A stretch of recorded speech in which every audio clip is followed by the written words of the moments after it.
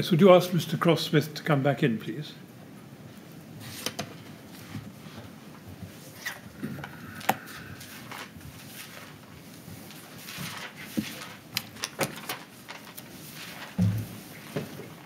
Right, Mr. Cross-Smith, ready to carry on? I am, yep. Good, thank you very much. Yes, Ms. Grange. Yes, thank you. Yes, thank you, Mr. Cross-Smith.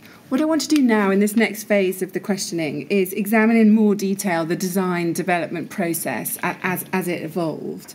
And if we can start in July 2012, if we can go to MAX 50147, this is going to be some notes, yes, from, we can see, meeting number 5, made by Studio E, recording a meeting on the 18th of July 2012. And in paragraph 30 of your statement, we don't need to go to it, you tell us that it was at this meeting that Max Fordham was asked to review a specification for the smoke control system prepared for the TMO in October 2011 by ACOM, is that right? Yes, that's correct. And we can see this if we go to page 3, under the third paragraph of that middle section with the heading Services, we can see it says MF Max Fordham to review upgrade to smoke extract system as per ACOM specification circulated previously. It is intended this work is included in the scope of this project. Max Fordham X over to review and report back. Do you see that there? I do. So is that, you explained earlier that this piece of work was effectively added on as the project began to develop. Was this the point at which you were first asked to start looking at the smoke control system? Yes, that's correct. Yeah. And if we could go to MAX 403007, we can see this is an email from you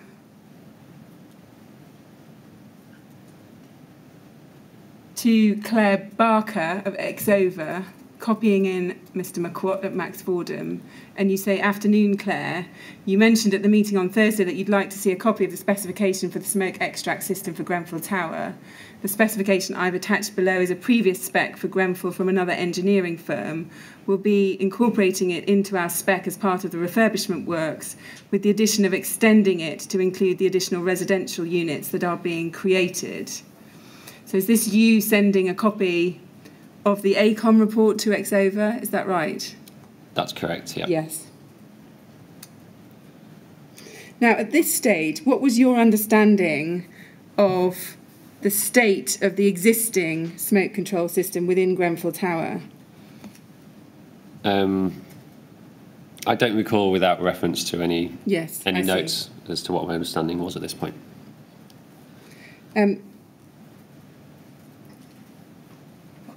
And at this point, is it right that what Max Fordham were doing was reviewing the ACOM specification with a view to then developing some designs to go forward in its further staged reports on the project?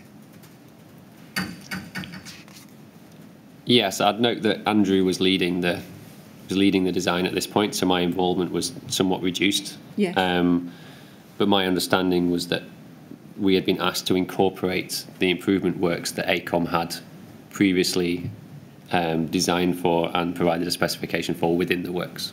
I see, yes. And we, of course, would be reviewing that as to how it fit within the larger refurbishment works that were now being undertaken versus the previous point in time, which was the building was not being refurbished, but the smoke control system was. Yes, so the ACOM's proposal was for a standalone alteration to the smoke control system, and now what you're saying is the whole building was undergoing a refurbishment, yes? Yes, correct. Yeah. Now, you tell us in your statement, this is paragraph 30, again, we don't need to turn it up, that it was suspected that the current system may not operate as required during a fire within the building. Can you remember why you suspected that? Had you actually gone into the tower and had a look at it at that point? Again, I can't recall specifically when I became aware of that, but certainly quite early on during our initial inspection and site visit to the building, we noted that the system was of poor state of repair. And again, without referring to my notes to get the precise chronology, I know that we were circulated a report from the TMO about a previous fire where the system hadn't operated as required. Yes, exactly. I'm just about to take you to that now. So if we go to MAX 403154, and if we can start looking at page 3 of this chain, there's an email from Mr. Soons at the bottom of that page, dated the 10th of September 2012. This is to Paul Dunkerton, copying in Terry Ashton. And we can see that there was a query from Mr. Soons about whether the LFB had raised any concerns about the existing system that might have informed the ACOM proposal. And then we can see in reply, looking at page 2, if we go up this, we can see that Miss Ray has said to Mr. Dunkerton, Janice Ray, "Hi Paul, as per our conversation just now, I've attached an email I sent to the LFB's fire safety officer following a fire in the common parts of Grenfell Tower in April 2010. Unfortunately, as I have outlined, the vents did not operate as required during this fire, which led to pressure on us from the LFB." And then she carries on. So, and you became aware of this because this was forwarded on to you, I believe. Is that correct? I mean, it looks familiar. Yes, thank you. Did that knowledge about the fact that the system was in a state of disrepair and hadn't worked correctly during a previous fire, including the vents not operating properly, did that influence the way you went about developing your design for the project? I don't think necessarily, I don't think it influenced how we went about the design of the project. I think what it did was highlight that planned maintenance was not being carried out properly at Grenfell.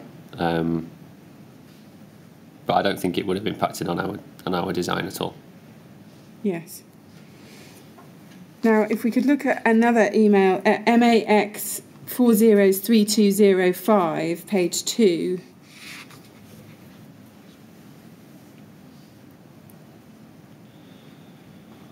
This is an email in September 2012 from Mr. McQuat to Kate Cooney of Exover.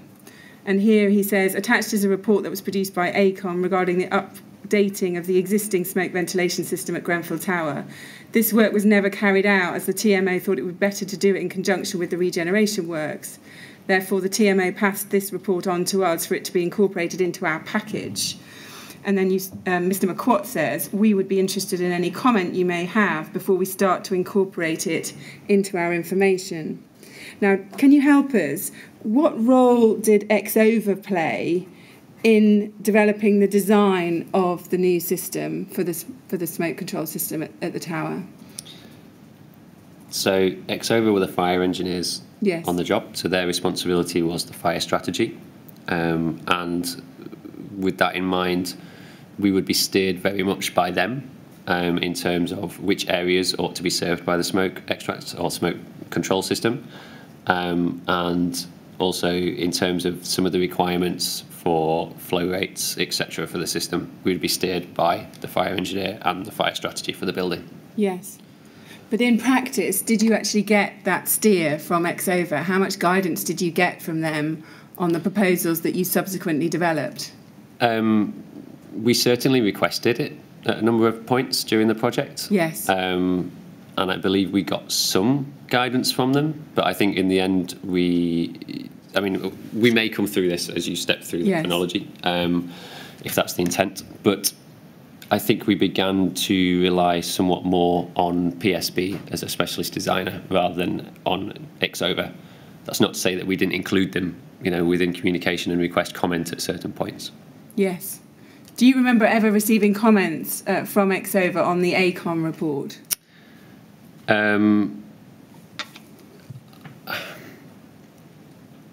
I have a slight recollection that we did get a very high level, yes, this looks okay.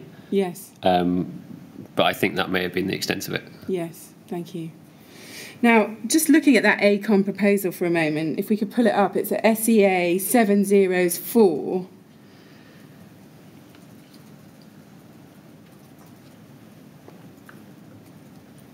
This is that October 2011 document that was prepared for the TMO. We can see the date of it at the bottom. And if we go on to page 6, right at the bottom, under item U14, smoke extract control, there is a system description, and it describes the system. And if we can go over the page, let's talk about smoke dampers there. It then, in the second paragraph, said, in order to overcome these issues, the following works are required: renovation of the dampers, conversion of the control system such that the fans start automatically, the addition of micro switches and a monitoring system, etc. And then it talks about renovation of the dampers, and then conversion to automatic control of the extract fans. Do you see that at the bottom of the page? I do. Now, just in general, what was your understanding of how the existing system was supposed to work? Did you have an understanding of that? Yes, I believe, I mean, it may help to turn down to the next section of this, but I believe my understanding was pretty similar to this, actually. Would you like me to? Yes, just explain in your own words. That would help us. How you understood the existing system to work. Okay. So the existing system, there was a smoke detector on each of the common lobbies throughout the tower. On detection of smoke from any one of those detectors would activate the dampers on that floor only. So all dampers would normally be closed. And then on detection of smoke on that particular floor, the dampers on that specific floor would open. There were 4 shafts, 2 to the north and 2 to the south. I can't recall which was supply and which was extract. But the supply dampers would give a natural air path, so it's natural ventilation, no mechanical assistance for supply air to enter the lobby. Yes. And then on the other set of dampers across the lobby, that was the extract route, so that would go up to the top of the tower. Again, no mechanical assistance. So there'd be dilution of the smoke, and then with the natural stack effect of effectively hot air rises, is a simplistic way of thinking about it, that the smoke would exit through or be diluted, and some of it would exit through the extract shaft. Yes. And did you understand there to be a fireman's override function which could provide some mechanical assistance to that natural ventilation system if the fire brigade chose to operate it? Yes, I did. So our initial view, and I think actually I should say, I think Andrew's initial view, because I think he did some more in-depth review of the existing system than I did initially. Yes. Was that it was mechanically assisted for extract only, but then subsequently it was found that it was mechanically extracted for supply as well. So there was a set of supply fans within the podium level, which was an area that we hadn't been able to get access to when doing our initial inspections, which was, I think, why it took us a while to pick that up. Yes. And then there was a set of extract fans within the rooftop plant room. Yes. And that was activated by the fire brigade upon arrival if they deemed it necessary. Yes. They had no control over opening or closing any of the dampers on any of the floors. That was all manual. They weren't actuated in any way. But what they could do is turn the fan set on or off. Yes. Thank you. Just while you're speaking, try not to speak too quickly, just for the benefit of the transcriber. But no, that's a very helpful explanation. Thank you. And you said it might help if we scroll down to see this proposal. Just in general terms, what did you understand this ACOM proposal to be suggesting in terms of improving the system? It would help if we could scroll down just to remind me. Mr. Operator, if we could just scroll down the page. Is that the bit you wanted to look at? Yes.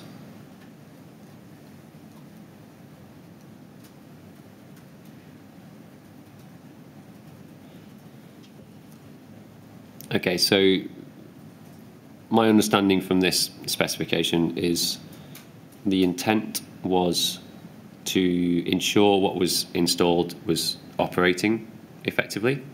So some or all dampers would be replaced as required.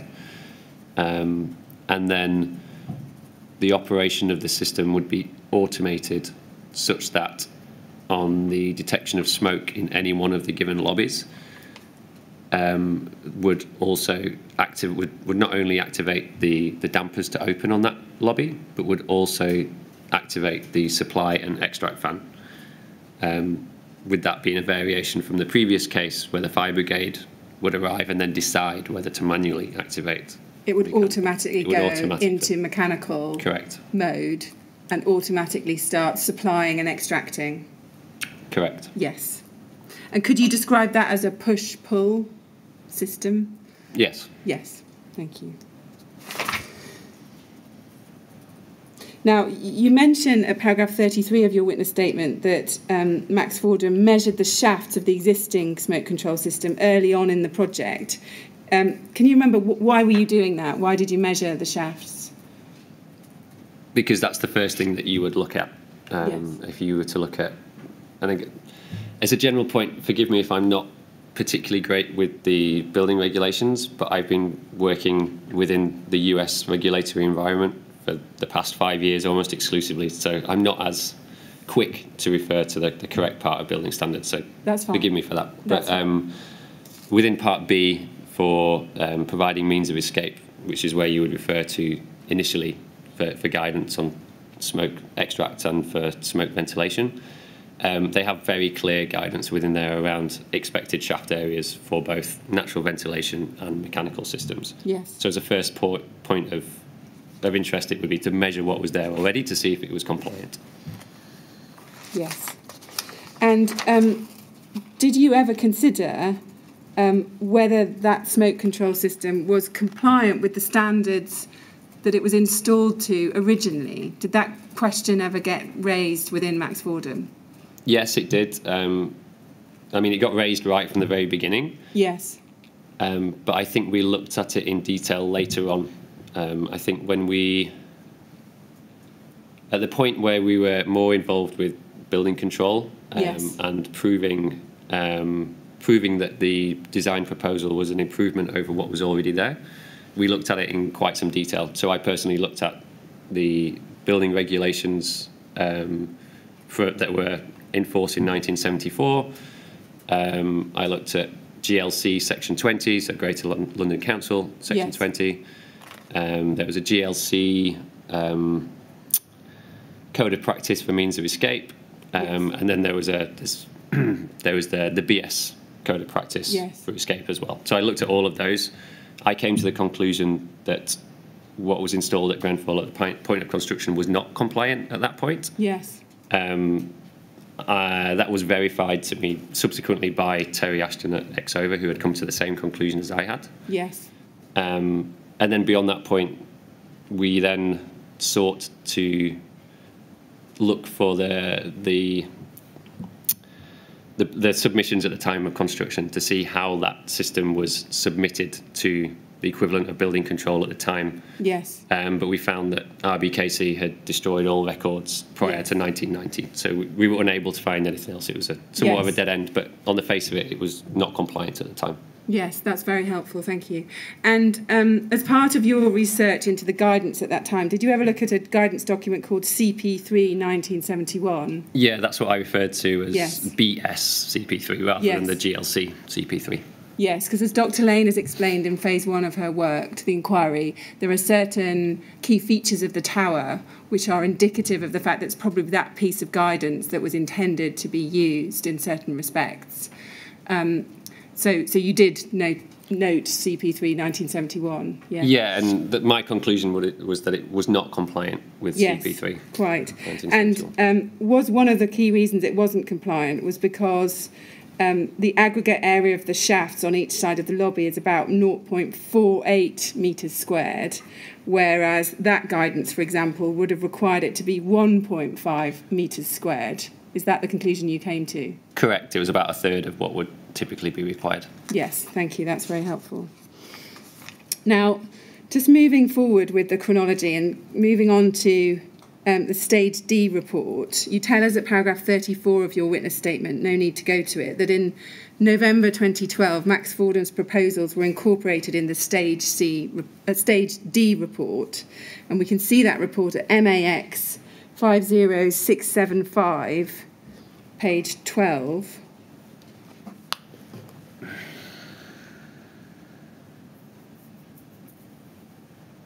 MAX 50675. Great. And if we so that's the stage D report. And if we look on, this is page 12, and this is where we find the smoke extract section. It's in the third column on the right, under item U14, smoke extract. And first of all, what we see is a description of the existing system, yes? And we see a number of paragraphs. Yes. And then if we go over the page to page 13, we can see then in that left-hand column, top left-hand side of the page, new system. It says provide a new smoke extract system as shown, and there's a series of drawings referred to in a schematic, a smoke extract schematic. Extend the existing smoke extract system down 2 floors from the walkway level to the mezzanine level. So because you were creating new residential levels, one of the consequences was you had to extend the smoke control system downwards in the tower. Is that correct? That is correct. Yeah. Remove the existing fresh air supply fans and replace with new supply fans. Provide a new run and standby fan, etc., etc. All dampers are power open, power closed. So that's the new system. And again, was that effectively the push-pull system, mechanically pushing air in and mechanically extracting air out? Correct. Yes. Now, and is it right that this proposal was based on discussions with somebody called Fergus McGregor at PSB? Is that correct? In part, yes. Yes. You say in part. Why do you clarify that in that way? So we were issued with the ACOM report just prior to submitting our Stage C report. We weren't given much time, basically, so the Stage C report is almost, is a very high-level summary of the ACOM report, the ACOM spec for inclusion. Between Stage C and Stage D, so REBA Stage C is concept stage, and Stage D is design development, so we're developing the design between those 2 points. There were a number of conversations. Primarily, Andrew was leading the smoke extract at this point. I was aware of the conversations, but he was talking to PSB, but he was also speaking to Exova at that point, Terry Ashton at Exova, to ensure that as fire engineer they were also happy with our proposals. I see, yes. And were those telephone calls with Mr. Ashton, do you recall? Or were they email exchanges? I would imagine both. Yeah. From memory, Terry was more likely to respond over the phone than perhaps on email. Yes, yes, thank you. And you say that PSB were partly involved. Can you help us, just from memory, do you remember roughly when were PSB first contacted by Max Fordham? So I think I did obviously review the chronology of some of the evidence before coming in today. I believe it to be around November 2012. Yes. And who made the decision to make contact with PSB? That would be Andrew McWatt. Yes. And can you help us? Why contact PSB? Do you know what the reason was why PSB were chosen for Max Fordham to contact? I don't know. That was Andrew's decision. Yes, fair enough. And can you help us as to what was discussed with Mr. McGregor in these early exchanges? Can you remember what advice he gave? Again, some of this is from reviewing emails in shortly prior to this, but yes. So I can't recall how many of those I was actually CC'd in on the time, but I do know that Andrew and I did discuss it generally. Yes. So it was basically going to PSB as a specialist contractor, specialist designer, to review the proposals that we had put together at that point. Yes. Which is not uncommon to go to a designer before they're contracted. Yes. Just to get a high-level overview as to whether we're along the right lines, whether there's yes. anything else that we ought to be considering. Yes, that's helpful. And can you remember broadly what was being recommended by Fergus McGregor at this time, so prior to the Stage D report being prepared? It was effectively a refurbishment and extension of the push-pull system. Yes. So automating it as outlined within the ACOM spec, Yes. which is what we took on as well. And I believe there was probably some talk about improving upon the existing supply and extract rates. Yes. And do you know whether in those exchanges Mr. McGregor ever expressed any doubts about whether a push-pull, fully mechanised system would work at the tower, was viable? Do you remember there being ever any doubt expressed about that on PSB's behalf? I can only speak to the emails. Yes. And from conversation between myself and Andrew at the time, Yes. I don't believe I ever spoke to Fergus directly at that No. point. That's fine. But I don't recall there being No. any negative conversations about it. It was, yes, this looks okay. Yes. And if we just go to your statement now, and I would like to show you this. If we go to paragraph 34 on page 12 of your statement and pick it up in line 4, you tell us, you say this, you say, it was never the intention to bring it up to the current standards, as there were hard constraints, including the size of the shafts, which were smaller in cross-sectional areas than those required in current standards. The shafts were builders' work shafts forming part of the structural core of the tower, which would be very difficult to make any larger without major structural works. Our intention was to make the system as good as we could within the constraints of the tower. And then you go on and talk about ex-over after that. Can you just help us, when you say as good as we could, I think it probably makes sense, but what exactly did you mean by that, as good as we could? So we've previously touched on the non-worsening principle. Yes. That is not something that was necessarily subscribed to by Max Fordham as a practice, and as certainly within the team working on this, we were very much trying to do the best that we possibly could within the constraints of the physical building itself, and obviously the budget as well does play into it with any construction project. So we were basically, accepting, yes, there are limits, but we want to improve it as much as we possibly can. Yes. So just to be clear, your objective was not simply to make it the same or a little bit better, it was actually to make it as good as it could be, but given the hard constraints you were facing. Yes? Correct.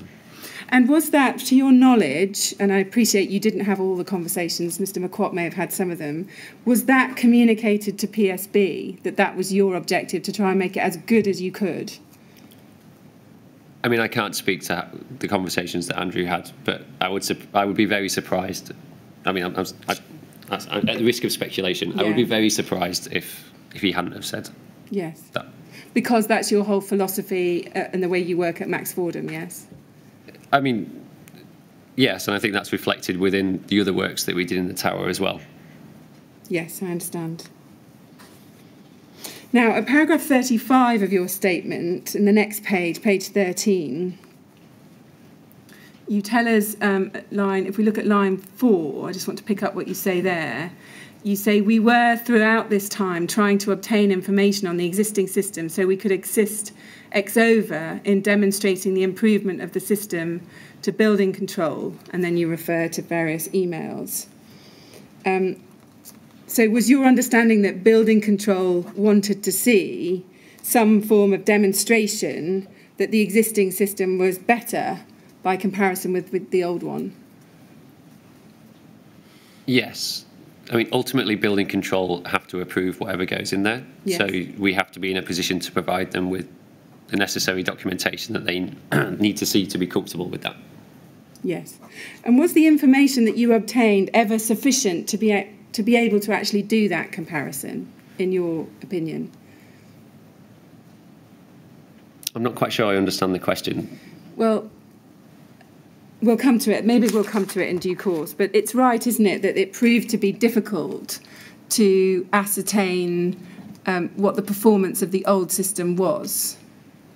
Correct. I mean, I can expand if you'd like as to why. Yes. Yeah. So our initial point would be to look for original design documentation. That wasn't available for Grenfell. Our next step would have been to test the system as was installed, but the system was not in a state to allow us to test that system. So beyond that, it becomes a calculation problem. So there are two routes for that. One of them would be it's feasible that you could do CFD, I believe. It's not my area of expertise, but I know it has been mentioned by others. Yes. Or what we did, eventually was we calculated it ourselves based on the known information that we had on the tower. Yes. So some calculations were done, and we're going to come to the documents where we see this, of the flow rate based on the parameters you were working with and simple maths. Correct. In terms of what you could work out the system might be able to perform if it was working correctly. Yes? Correct. Yeah. Yes, thank you. And was that a common difficulty in your experience? Well, I guess maybe you didn't have that much experience at that time, but are you aware of whether that is a common difficulty in your industry when you're trying to look at non-worsening and comparisons? Is it often difficult to get reliable information about the system you're comparing with? From subsequent experience of working with refurbishment jobs, it can be very challenging getting accurate information about systems that have been designed. And generally, with the concept of accurate as-built documentation, let alone design documentation, is a problem. Yes, thank you. Now, if we move forward now to the employer's requirements, so we're moving forward in time, but I have to take these steps in quite big leaps sometimes, otherwise we'd be here for too long. And if we go to the employer's requirements now, this is PSB 50236.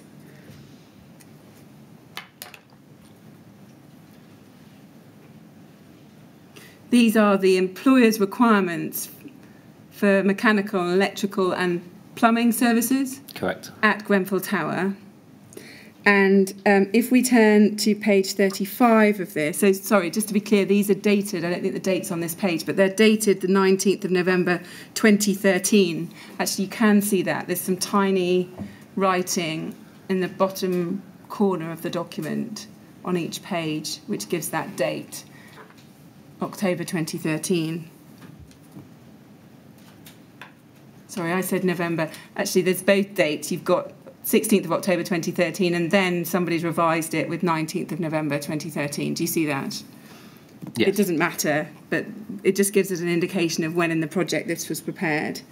So then if we go to page 35, here we get the employer's requirements for smoke control. And it says this in the first two paragraphs: it is not viable to adapt the existing system to comply with the current standards. Given the physical constraints of the existing building, the design approach has therefore been to retain the existing system and replace all of the existing components with new equivalent or better components. There are no design records for the existing system, and it has not been possible to establish the fan duties. As there are no directly applicable standards which can be referred to, it is considered that it would be preferable to have a mechanical ventilation system, and that it would be reasonable to design the system to provide an air change rate of 15 air changes per hour. And then it lists out the following new work that's to be carried out as a minimum to that system. And we've got various pieces of work, and then a description at the bottom of that page about how the system would work with a fresh air supply and an extract. So again, this is what some people have referred to as the push-pull proposal, yes? Or the push-pull design is still in here, yes? Correct. Yes.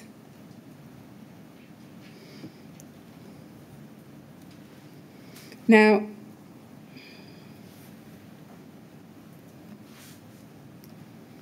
if we look at the final sentence of the second paragraph, I just read it out, we can see that the requirements were basing the new system on an air change rate of 15 changes per hour, yes?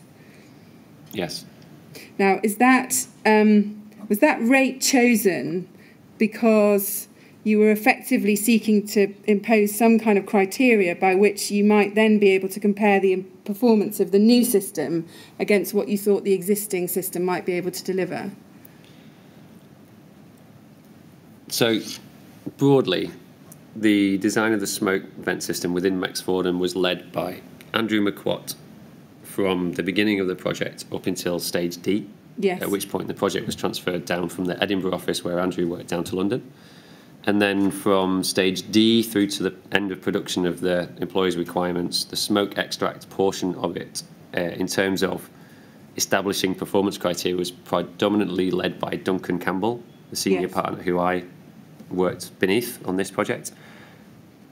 I'm not sure where the 15 air changes per hour came from. It was a number that I believe Duncan arrived at through conversation with Exova. Right. Okay, thank you. That's helpful. Now, in his oral evidence to the inquiry, Mr. Marnie said that based on what he was told by Mr. McGregor and what Mr. McGregor had been told, and let's just look at this actually because it's easier to have it on the screen. If we go to day 155, page 30.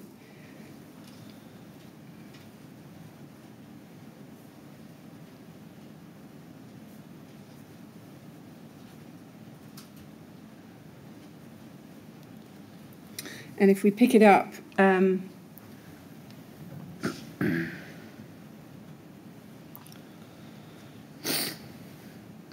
that's not there. Sorry, that must be a wrong reference. What he said is that Mr. McGregor was told how many floors there were, and he was asked what kind of system could be put forward. He was told what was already there, so he decided push-pull was the better solution because of the extended travel distances within the lobby area. So Mr. Marnie is saying that Mr. McGregor was aware of extended travel distances, and at an early stage, he was satisfied that push-pull would work. Now, what I want to ask you is, do you remember there ever being any mention by PSB about there being extended travel distances in the lobbies at Grenfell Tower? Again, I can't speak to conversations that Andrew had, but it never came up in a conversation that I was involved in. Right. And all the meetings you attended subsequently, and we'll come to some of them later, do you ever remember it being mentioned that there were extended travel distances? So what I mean by that is travel distances on the lobby in excess of, sorry, I know you know, 7.5 metres, which is the maximum in an approved document B and in BS 9991. You don't remember there ever being any discussion about that in any meetings? Not that I recall. And he said... He also said that Mr. Marnie's understanding was that when they got to see the employer's requirements document, that there were additional restrictions that were spelt out in those employer's requirements, which PSB hadn't been aware of earlier, and which rendered the push-pull system less viable. Were you aware of PSB ever saying, well, now we've seen these employers' requirements and we see some of the additional restrictions, push-pull isn't going to work? Do you remember that being said? No, I don't. And we were very open and collaborative in our design approach with all contractors on the project. So had someone come to us and said, well, actually, you know, the wording of your ERs is preventing us doing something that we think would be beneficial, of course we would always review that. Right. So it's never said to you, well, there are such serious restrictions in these employers' requirements that we're going to have to change tack and do something different and we can't do push-pull? No. That was never said? Not to my recollection. No. Now, in paragraph 40 of your witness statement, page 14, I don't think we need to bring it up, you explain that whilst Duncan Campbell, that's the partner you were working under, continued liaising with Exova about what you call the building control issue, so that's showing to building control that the system's better, yes? Yes. Your task was to continue to seek information about the existing system, is that correct? That's yes. what you say? Yes. Yes.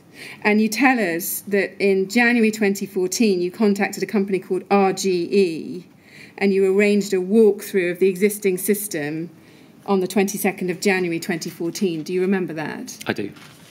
And you tell us that while on site, the RGE representative told you that as they did not believe that the system worked, they couldn't test it, and they also said it hadn't been maintained for a considerable period of time. Is that correct? That is correct. Did you get any indication about how long they thought a considerable period of time was that it hadn't been maintained for? I didn't, but I believe I subsequently arrived at the conclusion that that must have been at least 2010, based on documentation that they'd sent me subsequently, like after that walkthrough. Yes, okay. Now, I want to look a little bit more at some of Mr. Marnie's evidence, and I want to start with paragraph 23 of his first witness statement. This is a PSB 401329, and at page 5. Now, Mr. Marnie, we know, was Mr. McGregor's colleague within PSB, and I just want to read paragraph 23 to you. He said, when I looked at these proposals, however, I could see that could lead to problems with excessive pressure drop due to the high induct velocity within the existing builder's work shafts, which could result in inadequate flow being achieved through the shafts. And then he goes on and says, as a result, I developed an alternative proposal which still reused the existing ducts and shafts as per the employer's requirements, but which could achieve the functional objectives set out in the relevant guidance in place at the time. Now, just focusing, well, I'll come to the detail of what he's saying there in a moment, but do you remember Mr. Marnie ever explaining to you that there were problems with the push-pull design that Max Fordham had been suggesting up to that point? So my first interaction with Hugh was over the phone, and he did put forward an alternative, like he described a potential alternative design solution. I'm not sure he said, I'm not sure he put it in the, I don't recall the full content of the conversation, so I don't know whether he said there are problems with your design or whether he simply put forward an alternative that he suggested was better. So yeah. As you know, with him being an expert in smoke control systems, I was very open to hearing his alternative. Yes, I see. And I appreciate that you can't remember him saying whether there were problems, but he's given some detail in this statement. He says that he thought it could lead to excessive pressure drop due to the high induct velocity within the existing builder's work shafts, could result in inadequate flow being achieved. Did PSB ever spell that out to you, whether in the conversations you had with Mr. Marnie on the phone or at a later stage? Did that particular problem ever get flagged to you about the push-pull system? I don't recall having that conversation. Right. But that isn't to say that I don't believe he's correct in his assertion there. No, I'll ask you that in a moment. Just to be clear, in his oral evidence, Mr. Marnie said that the problem was a bit like the old quart into a pint pot. You're trying to push too much air through a small hole, and this could create large pressure drops, which are difficult to balance out. So you don't recall it being explained in those terms to you? I mean, I don't recall the full content of the conversation. So. Yes.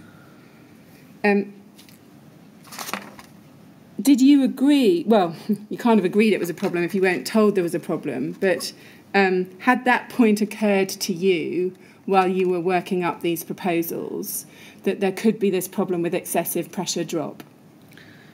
At the point in time when I first spoke to Hugh, we didn't actually have a design. Well, our design flow rate was substantially less than what was ultimately proposed by PSB. Yes. So at the design flow rate that we had been working to previously, pressure drop was not an issue.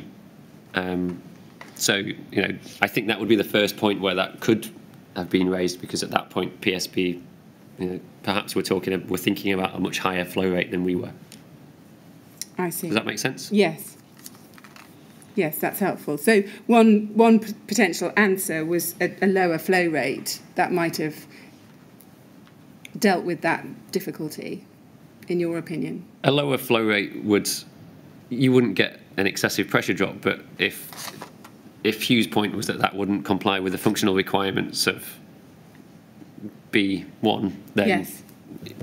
obviously that would take precedence. Yes. And can you explain how you came to be dealing with Mr. Marnie instead of Mr. McGregor? We know that Mr. Marnie picks up the project and takes it forward, and then we know, and we'll come to it in a minute, he prepares an April 2014 proposal for this alternative solution. But what was your understanding about why you weren't dealing with Mr. McGregor anymore? I can't recall precisely, but I don't think I specifically requested to speak to Hugh. I think maybe Fergus was out of office. Right. But I don't recall precisely. Okay, thank you. Now, Mr. Marnie also said that the wall openings into the lobby could have had what he called velocity jets somewhere in the region of 20 to 25 metres per second, which would push smoke into the stairwell during firefighting if there was a fire in a flat on the south side of the tower. So that's another problem that he described. And he said the problem again was the size of the ducts. Do you ever remember that problem being explained to you either during telephone conversations or in any subsequent meetings? No. And if we look at paragraph 29 of his second statement, this is PSB 401373, page 6.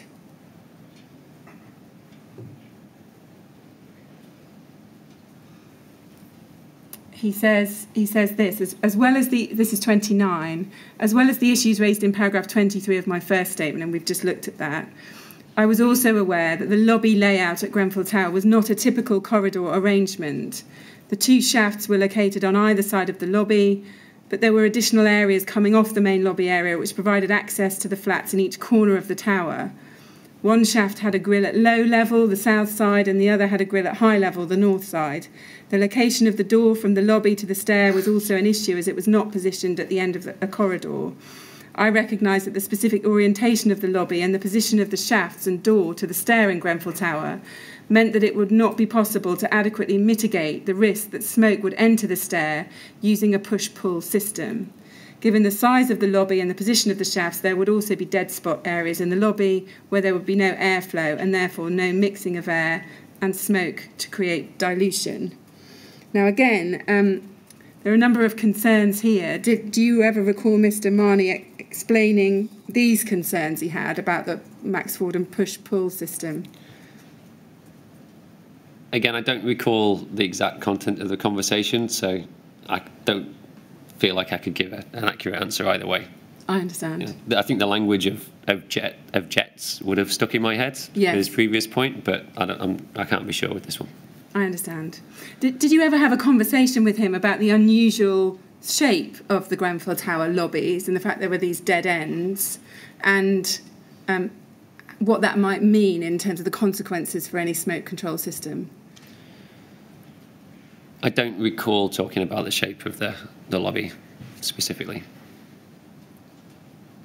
I mean, we certainly spoke about the fact that it was not a typical arrangement. Yeah. And did you ever discuss the positioning of the vents? So as he points out there, on the south side, the south shaft vents are at floor level, at low level, whereas at the north side, they're higher up on the wall. Do you remember ever having a conversation about the effect of that on the smoke control system and its design? I mean, we certainly had a conversation about the position of the vents because it was integral to his understanding of the existing conditions of the building. Yes. I don't recall it being mentioned in relation to the performance of a subsequent design. Yes, I see. And you said before that on the phone he started mentioning an alternative solution. Is that correct? That's correct. And what was he? Can you remember when he started explaining this to you? What did he say about this alternative solution? I can't recall exactly. I believe it was words to the effect of, this would be a better approach. Yes, I see.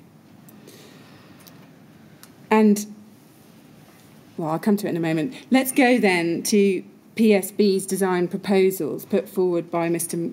Marnie. If we go to JSW 403474.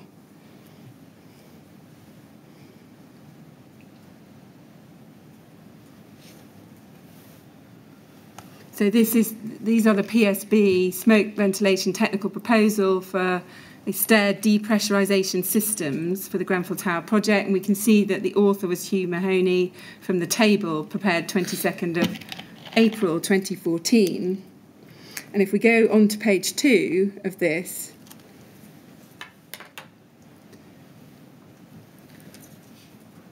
it says, under the introduction, it says, having identified possible problems with the proposed push-pull system leading to excessive pressure drop due to the high induct velocity within the existing builder's work shafts, an alternative smoke control design solution is required.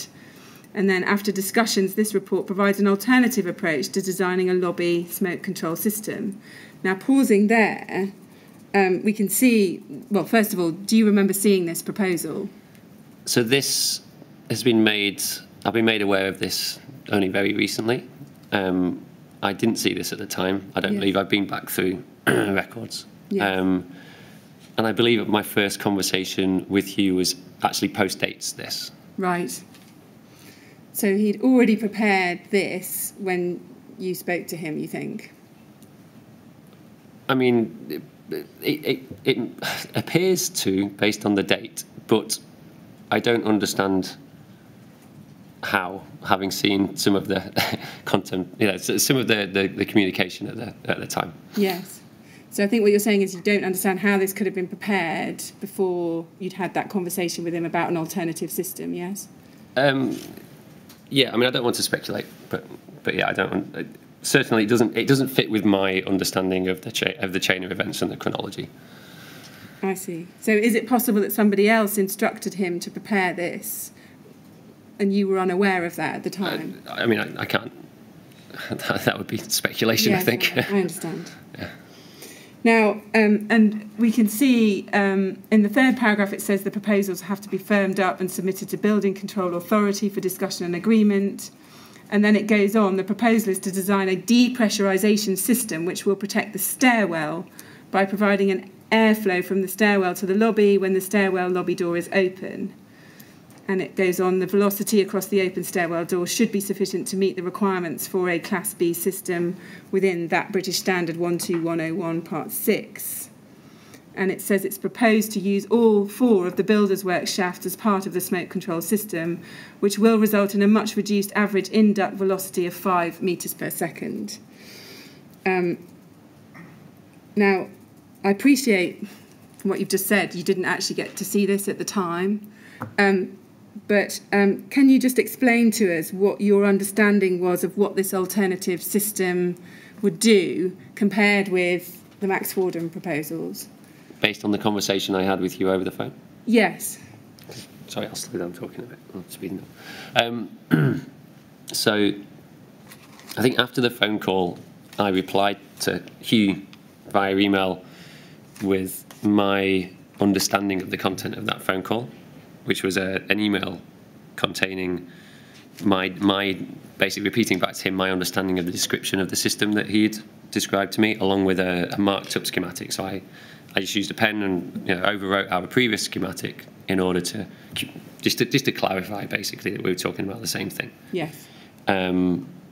Which generally agrees with this in that we would be extracting from all 4 shafts, and the flow rate would be determined in order to meet an air velocity across the door of 2 meters a second. So yes. Which broadly that was your understanding. Yeah, which broadly reflects this. I mean, I'm not sure whether the 2 meters a second is, having never seen this until just recently, I can't recall whether the 2 meters per second is described in here. There's a duct velocity mentioned in here. We didn't discuss a duct velocity on the phone. No. We did discuss a velocity across a door. Yes. Were you familiar with the distinction between a fully mechanical extract system and a mechanical system using pressure differentials? So as we progressed the design at Grenfell, it got called a lot of different things. I think the precision of language wasn't particularly great, and my understanding of that was because it was a bespoke solution from the beginning, so it didn't neatly fit, within any of prescribed options within, for example, approved document B. And just pausing there, did Mr. Marnie explain that to you, that it didn't fit neatly within any of the established systems, for example, as described in approved document B? I can't recall whether he put it to me like that, but I think it was a general understanding across the project team. Yes. That it was a bespoke system that was being progressed because of the limitations of the building itself. Yes. And did you understand that that had certain advantages? Were you ever explained what the advantages of this system were? Versus the push-pull? Yes. I can't recall exactly what was described, but I certainly recall coming away from the initial conversation with Hugh thinking that was a neat solution. Yes. You know, and thinking, well, I'm glad we had this conversation. It seems like a better solution than what we have currently. Yes. And how enthusiastic was he about his solution when you spoke to him about it? He put it across as if this was the way to do it. Yeah. Yes. And to what extent did you understand that PSB would be aiming to comply with some aspects of the code of practice that we see outlined there? Was it said to you that they would attempt to take some performance criteria from some of the recognised British standards? I can't recall precisely, but I think having come away with a positive experience from the phone call, I'm sure he may have outlined exactly the benefits of it. Yeah. For what reasons? Was it ever subsequently explained to you why those performance criteria were selected and not other performance criteria? Was that ever explained during the time you were involved?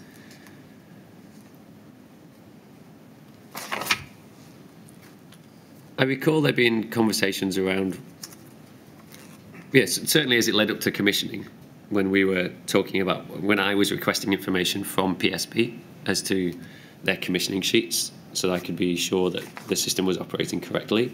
There was talk at that point, certainly, around BS 12-101-6, and that was arrived at. Yeah, they'd clearly stated it within their technical submissions, and also I had read the relevant regulations and also asked internally within Max Fordham as to what this system ought to be commissioned to, and the recommendation internally within Max Fordham was that BS 12-101-6 seemed to be the most relevant. So, having made that decision amongst a number of different people, it seemed like the right way to go. Yes. So I was going to ask that question. I mean, you've explained you were quite inexperienced with these systems. Were there other people in Max Fordham that you did speak to about this alternative design once you understood it, to check whether they thought it was a sensible proposal? Yeah, I mean, I do recall talk. It's very common within. It was very. I can't speak for now. I haven't been there for 5 years, but it was certainly very common within the practice to ask around for the more experienced engineers, and there are certain specialists, within the practice on certain areas. Not necessarily smoke ventilation, but certainly on mechanical ventilation systems. Yes. So yes, I would have spoken to. Yes. Were there any specialists on smoke ventilation within Max Fordham that you could speak to? It wasn't a service that was offered. That's why we would work with a fire engineer and, in this instance, a smoke ventilation specialist as well. Yes, thank you. Now, just looking at this proposal, we can see in the fourth paragraph, it says that the proposal is to design a depressurisation system which will protect the stairwell.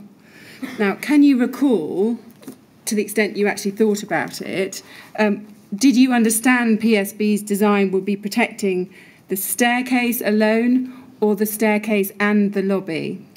I understood that the staircase was the most important, with it being a high-rise building. Yes. And I don't know whether it was spelled out to me or whether I had assumed that there would be a small measure of protection afforded to the lobby as well, just by dint that there is an extract rate there. Yes. After the smoke detector has been activated. Yes.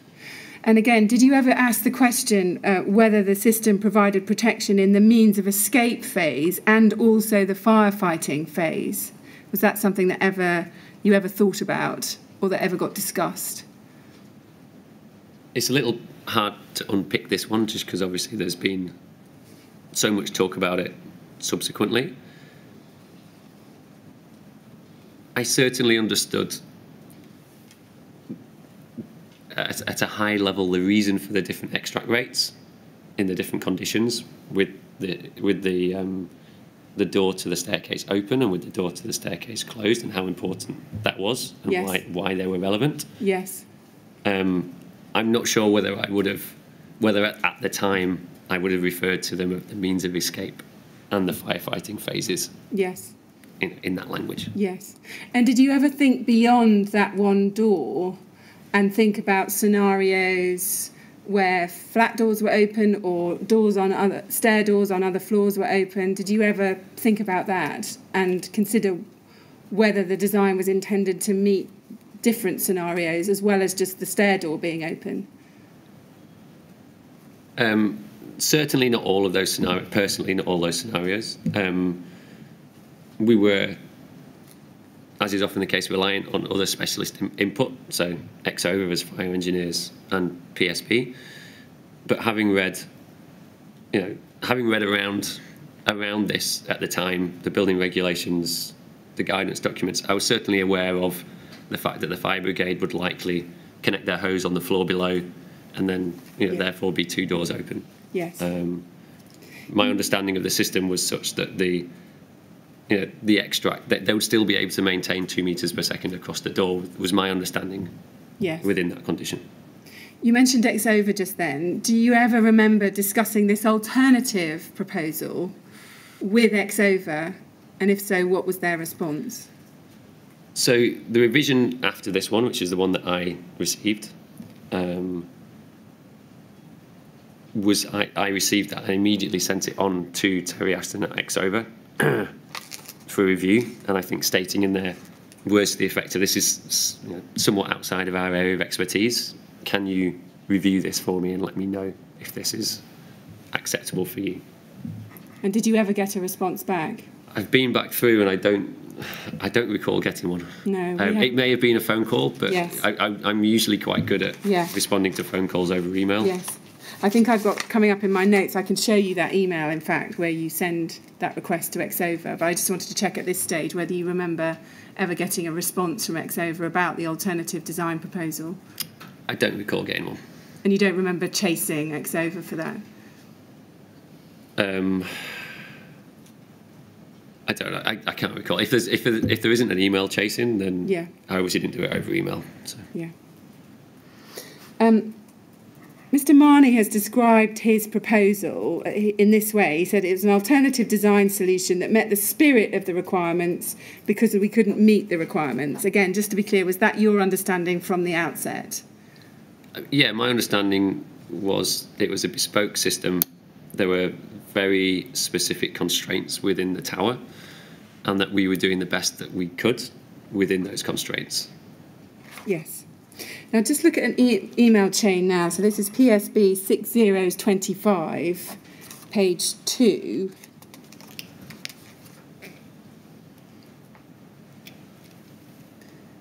There's an email at 11 a.m. on the 2nd of May. Sorry, PSB 6025, page 2.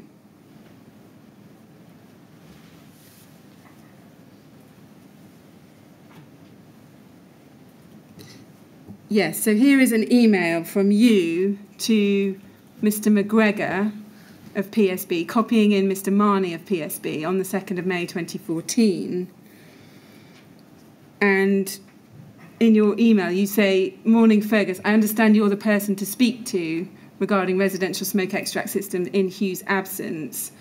And then you say, "Spoke to Hugh yesterday about a refurbishment job in London, which I believe a colleague of mine in our Edinburgh office has previously discussed with Jim Shields. We're looking to bring the existing non-compliant push-pull system up to scratch, and after speaking with Hugh, it seems a pressure differential system would be the way to go." So does that help us in terms of timing when that conversation was that Mr. Marnie first mentioned or you first spoke to him and he mentioned this alternative design? Yes.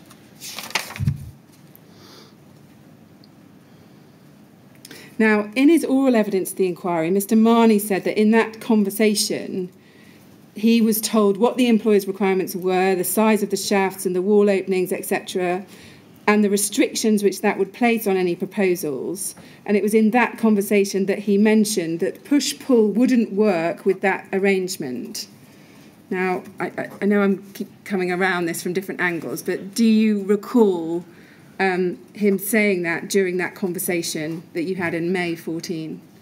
So again, I don't recall the exact content of the conversation. All I recall is coming away from it thinking that Hugh's solution seemed a neater solution than ours.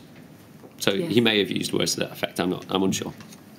He also said in his oral evidence this week that at some point after the 1st of May 2014 telephone call, you had a second conversation in which he told you that it was absolutely impossible to install a compliant system, i.e. a system which complied with any of the current codes of practice, regulations or guidance, given the restrictions in the employer's requirements. Do you recall a second conversation where he said that to you? I mean, I certainly don't recall any conversation where it was the employee's requirements that were causing a restriction. You know, we certainly had conversations about the physical limitations of the building itself, perhaps. Yes. Well, am I right in understanding it was part of the employer's requirements to retain and reuse the existing builders' work shafts? Yes.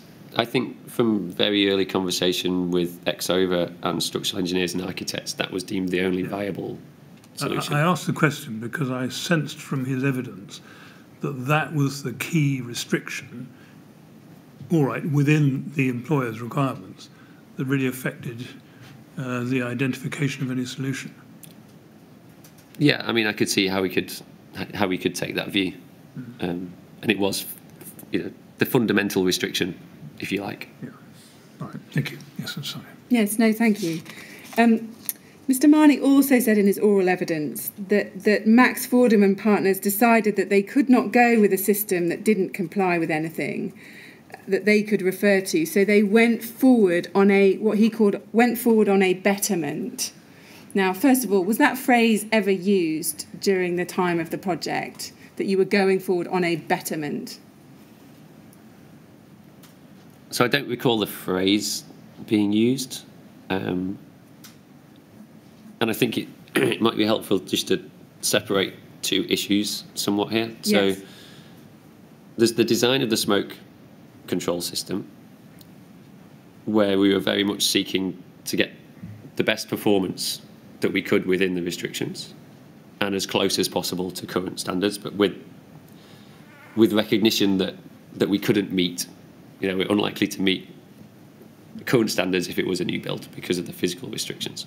So that's one element. And then the other element was building control approval. Yes. So, from a building control perspective, we just needed to give them the information that they needed to see in order to approve the system. So I suppose in hindsight, there may have been two ways of doing that. One would be a fully fire engineered solution to show that it met all of the requirements within approved document B. Yes. Be it not the prescribed route. Yes. And the other one being to show that it was an improvement over what was already there. Yes. But I think it's important to separate the two issues because they're not one and the same. The design wasn't progressed on the basis that all we had to do was squeak it past building control. Yes. And overall, that's the impression we got from some of Mr. Marnie's evidence on Monday, was that was the design intent, was just show it's better than the old one and that's satisfactory. Are you saying that that's certainly not your recollection of how the design was proceeding? No, I mean, that might have been viewed as the strategy to get it to pass building control, if you like. Yeah. As being the path of least resistance to get building control approval. Yeah. But there were two very much separate issues. Yeah. Certainly in my mind throughout the design process for the tower. Yes.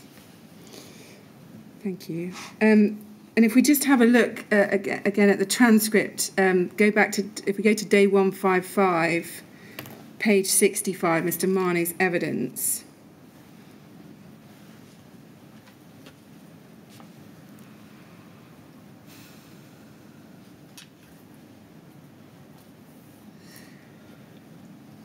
And looking from line 2, so he said, no, it wasn't necessary. As I said before, because the project didn't go ahead based on the design, it went forward on the betterment on the ventilation rate. And I say, question, so why was it not necessary to set out the functional requirements? And then he says, because the design was not accepted. And then question, and when you say because the design was not accepted, which design are you saying was not accepted? He says, answer, the PSB design. We put forward a design proposal to fulfil those functions. Max Fordham and partners decided that they couldn't go with a system that didn't comply with anything that they could refer to, so they went forward on a betterment. They used the ventilation rate that we gave them to prove the betterment. So it wasn't a design that went forward, it was a betterment that went forward. And then question, I see, when was that agreed with Max Fordham? Answer, that wasn't. When you say agreed with Max Fordham agreed it with building control. Question, I see, and what you were just told, that's what's happened? Yes. When we tendered the job, a document was placed before us which said that that was the case, and that document was adopted and placed in our technical submission. Now, we'll come on in a moment to the document that, the Max Fordham document that Mr. Marnie was referring to, which he was relying on as saying that the objective was simply to beat the rate of the old system. But I just wanted to put that to you and ask you whether that was consistent with your understanding of how the project progressed. Now, I think your answer is going to be the same as the one you just gave, where you're separating out two things. Is that correct? Yeah, I mean, that's correct. Up until the point where the ERs were produced, then what we are saying within the ERs is that we're improving the system by automating it and by increasing the extract rate over what was currently there as an improvement to the existing. And then subsequent to that, we've had discussions with PSP where Hugh has proposed what he views as an expert as an improvement over what we had in our ERs, and we've basically accepted that because it appeared to be a better solution. So, and yes, there was also separately some discussion with building control over what they needed to see in order to be satisfied and to pass it. But I wasn't directly involved in all of those conversations and meetings with building control. I was often requested to produce something that could be given to building control. I see. Does that make sense? That does make sense. Can I just ask, would it be right to understand that as far as building control are concerned, there were two possibilities? One is that you show compliance with the existing guidance, and the other is, because it's a refurbishment, you satisfy them that it's no worse than it was. Yes. And in one sense, betterment could cover both of those approaches. I mean, I'm unfamiliar with Hugh's term of betterment. No, I read it as the second of those approaches, which is to show that it's an improvement over what was already there. I think betterment is a slightly strange term to use for compliant with current regulations. Well, I understood him to have in mind something better than the existing system, though not as good as compliance with current regulations. Yeah. And from the point of view of building control, that would do, would it not? It would be an improvement over what was there. So from a building regulations perspective, it would follow the no worsening principle. Yeah. All right, thank you. Yes, thank you, Ms. Scott. Yes, thank you. I just finish one further question on this topic of what you discussed with Mr. Marnie, and then we're going to come on to look at some different documents, so perhaps we can break then. Mr. Marnie also referred to having a conversation with Max Fordham about CFD modelling of the proposed system at Grenfell. Do you recall that ever being discussed? I don't recall it in connection with PSB. I do recall there was a conversation about CFD between ourselves, the TMO, and Exova at one point, in order to satisfy building control, because I think building control, I can't recall exactly, they may or may not have raised it as one particular route in order to satisfy them. I don't recall talking about it with PSB. Right, thank you. What Mr. Marnie said was, he said this was discussed with Max Fordham and partners. There was insufficient time to carry out modelling, so modelling was not considered, and that was also a requirement of why the decision to go down the betterment route. There wasn't time to get any approval for a non-standard system. Now, first of all, do you remember a discussion between Max Fordham, you or anyone else at Max Fordham, and Mr. Marnie, in which it was agreed that there was insufficient time to carry out CFD modelling?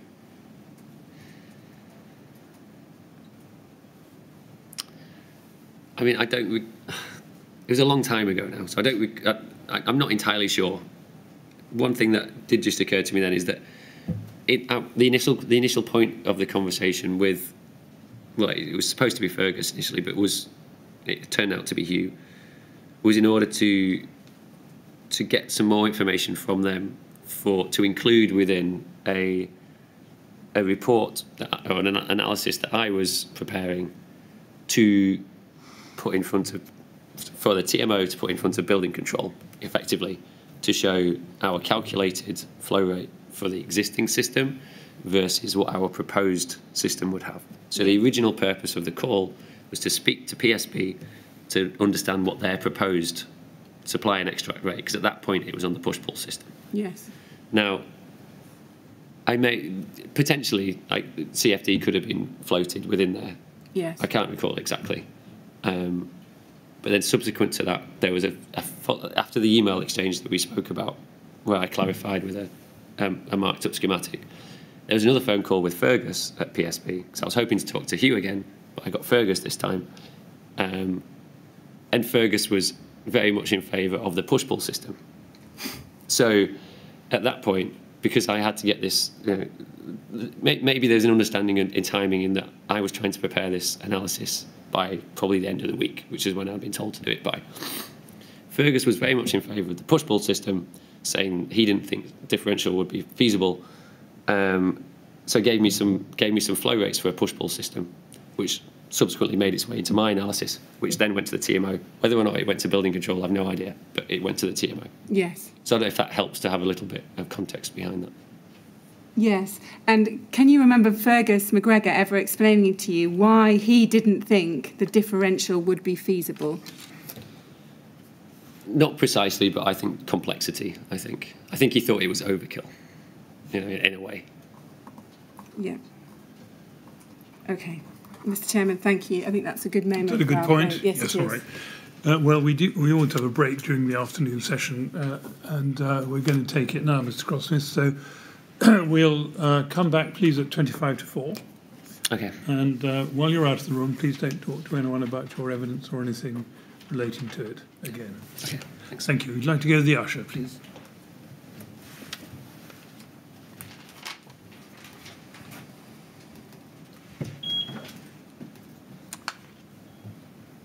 Good. 25 to 4, please. Thank you.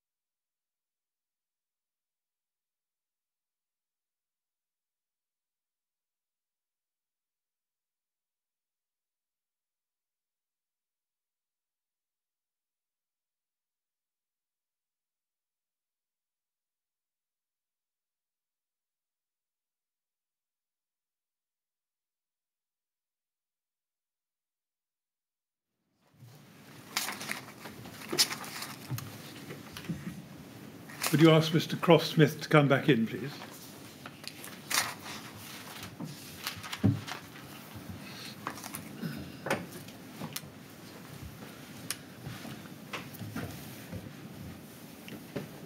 All right, Mr. Cross-Smith? Yeah.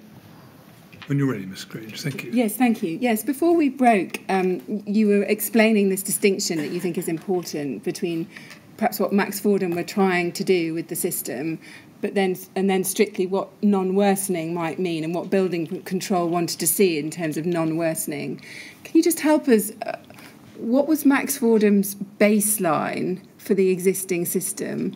Was it looking at what the existing system could do if it was working? Was that the baseline? Sorry, are you going to go on and offer another option? Or? I will in a minute, but let me just find out if it was that option. So were you asking yourself the question for non-worsening purposes, what is the existing system capable of doing, assuming it's operational? Is that the question you're answering? Correct. But to what extent did it factor into your thinking that, well, that's one question, but actually we know that the existing system was non-compliant with the standards when it was built. So was there any part of your thinking that when you look at non-worsening, you should look at what a compliant system ought to have been at the time? No, is the short answer. Yes. Okay. No, that's helpful. Thank you.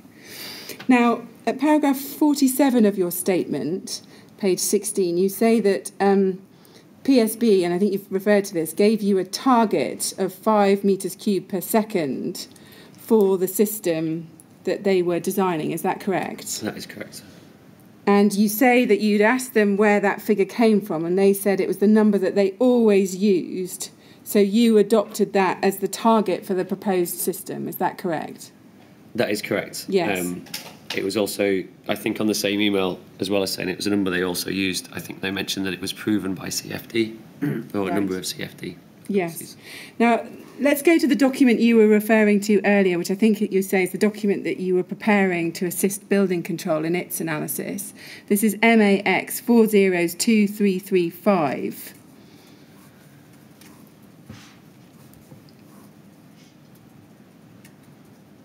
This is revision B, dated the 13th of May 2014, of something called the smoke ventilation analysis. And if we look on to page 2, we can see that what this document does in summary is it says this report has been prepared in order to compare the design performance of the existing smoke extract ventilation system in Grenfell Tower with the design performance of the new system proposed as part of the refurbishment works. And then you go on, part of the existing system are now approximately 40 years old, etc. And then below that in bold it says it's been found that the proposed upgrade to the system should result in a considerable performance increase. Flow rate of existing system 1.1 to 1.2 metres cubed per second. Flow rate of proposed system 5 metres cubed per second. Yes? Yes. Now can you just explain to us, in your own words, the background to how this document came to be created? The reason for the document? Yes. Yeah. So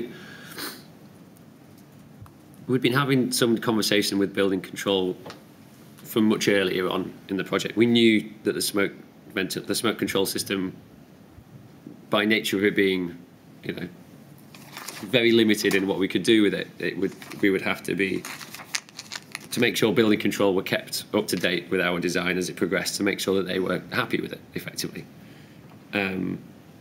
So we'd been having a series of conversations with them.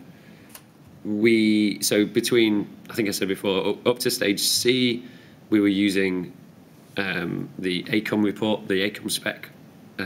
Between stages C and D, we circulated the ACOM spec to both Exova and PSP to get their view on whether that was a suitable proposal. We may not have sent PSP the ACOM spec, but we sent them our design. And then from stage D until the ERs were produced,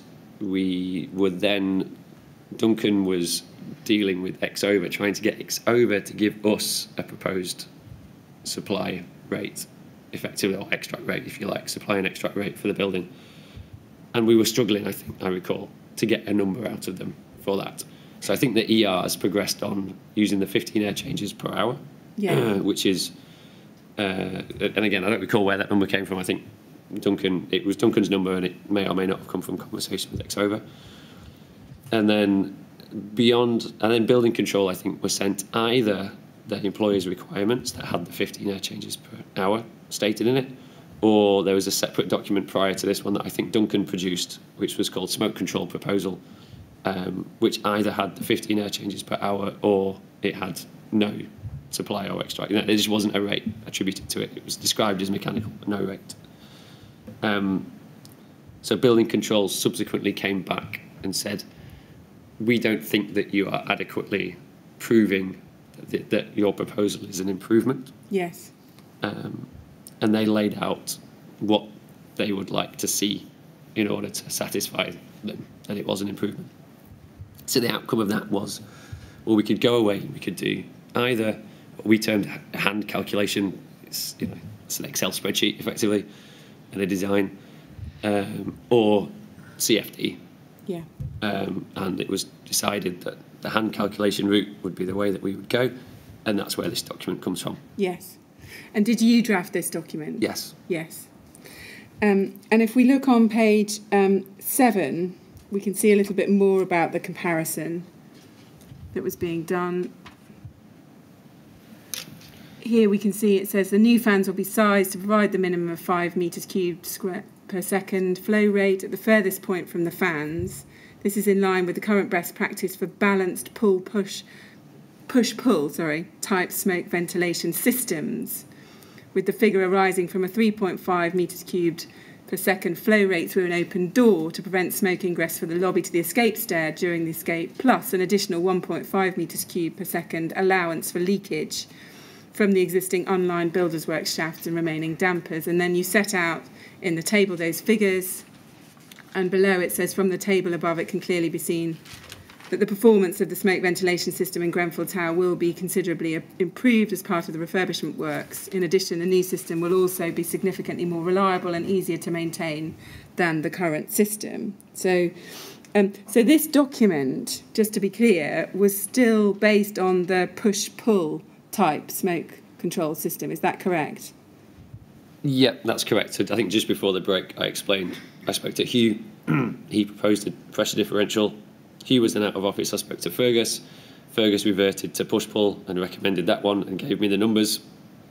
And those are the numbers that I've used here. So it's still push-pull at this point. Yes, because Mr. Marnie said on Monday that it was an error to have push-pull in this document. But what you're now saying is that you'd got that figure of 5 metres per cube per second from Mr. McGregor at PSB. Correct. And that's why that appears in here. Is that correct? Correct. Yes. Was there ever any similar analysis done for the PSB alternative proposal? By us? Yes. No. Did you ever see one from PSB? No, but it was fundamentally different at that point. And also the 5 metre cubed per second remained. So on face value, you could say, well, you could compare the two values, and already there's a much higher extract rate than was previously in the building. Yes, I see.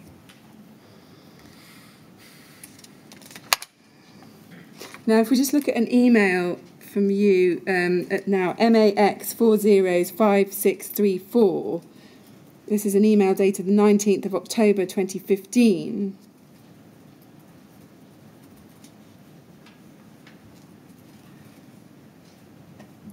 So it's from you to Artelia, copying in a number of others.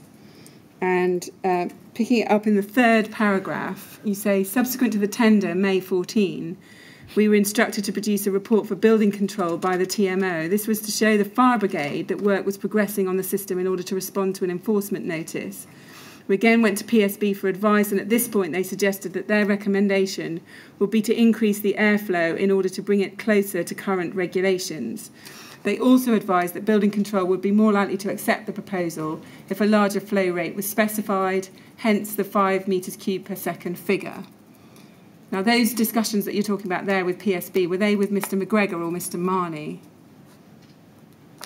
Just give me a moment to read this. Sorry.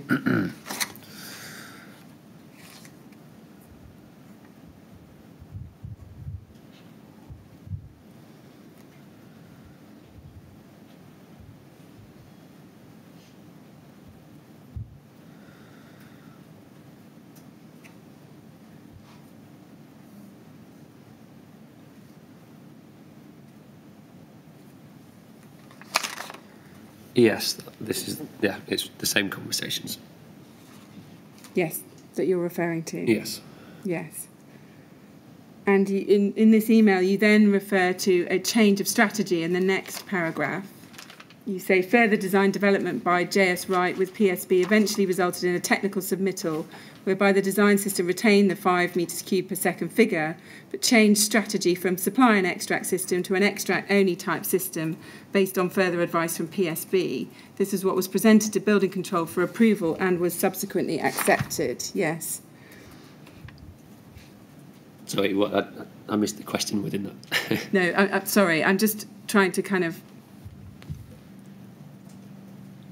record that that's consistent, isn't it, with actually what you've just been telling us. Yes. In terms of what subsequently happened. Can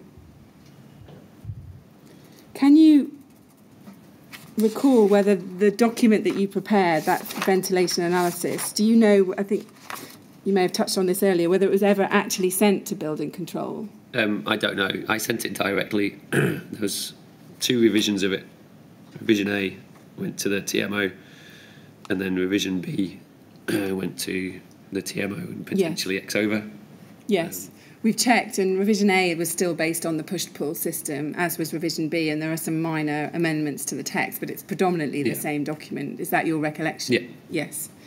Now, JS Wright's appointment now, if we go to paragraph 48 of your statement on page 16,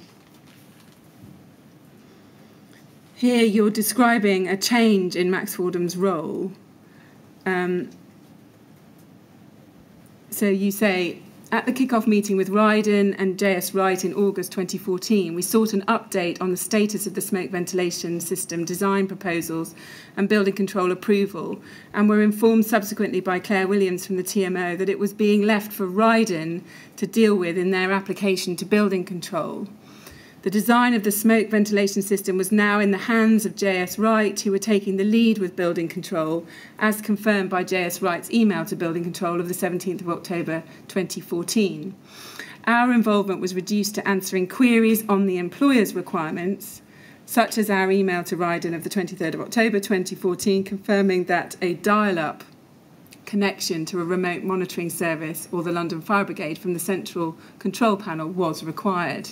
And in relation to queries raised by JS Wright about the schedules in the employer's requirements which needed updating following the airflow rate increase proposed in the smoke ventilation analysis prepared in May 2014. At this stage, the design of the smoke ventilation system was still an upgrade of the existing system and not the PSB design that was eventually installed. So you're explaining that once Ryden are appointed and JS Wright are appointed as Ryden's M&E subcontractor, your role changed, is that correct? That's correct. And you've explained that, is this right, your role was then limited to responding to queries about the employer's requirements that you'd written? Correct. We were retained directly by the TMO in an advisory role to ensure that that the contractors didn't deviate too much from our employers' requirements from a satisfactory performance perspective.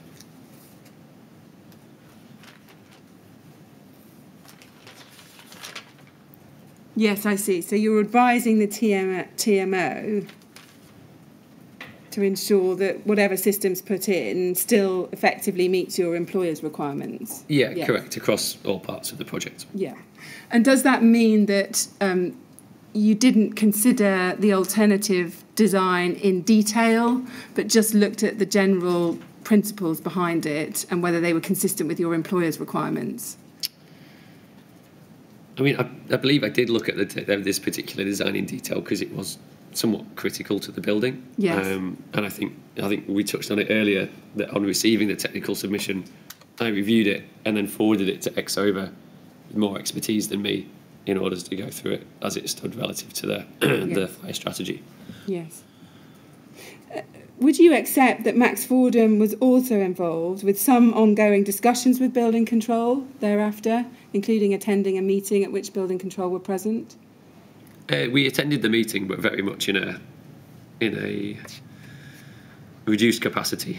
I sat and listened in effectively. The meeting was driven entirely by PSB and JS Wright. I see. Yes, I'm coming to that meeting in a moment. But also you did witness some of the a demonstration of the system, didn't you? Yeah, we were within our contract. We were down to witness certain major elements of plant or equipment, rather. Yes. Now let's go to that meeting. If we go to an email to remind you, it's at MAX 404665.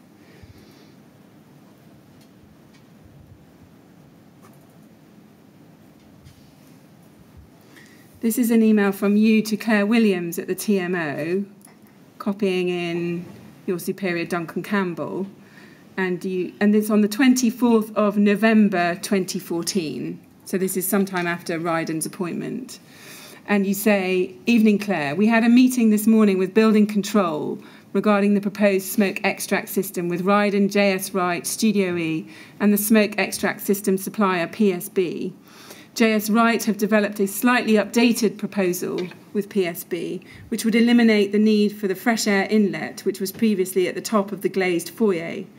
It would instead take the make-up air from a vent at the head of the stair core. We have yet to receive a technical submittal for this, but in principle it appears to be a neat solution which also satisfies building control." And then if we just look down, and then you go on to talk about other topics.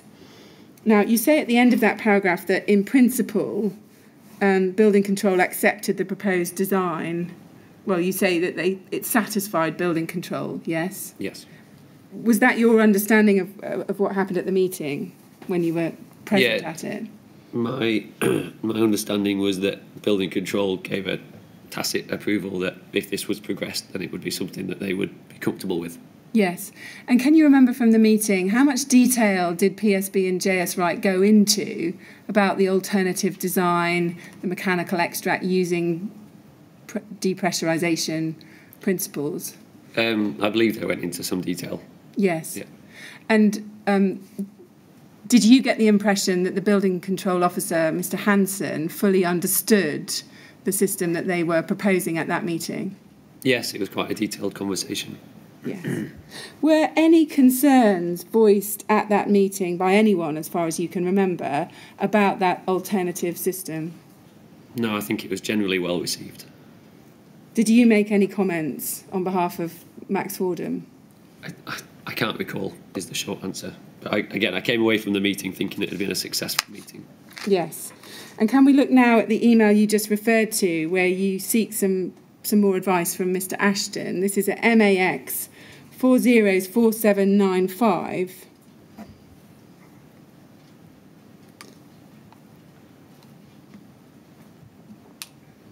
This is an email dated the 6th of January 2015 from you to Mr. Ashton. And we can see you've attached a number of documents, 9 attachments in total.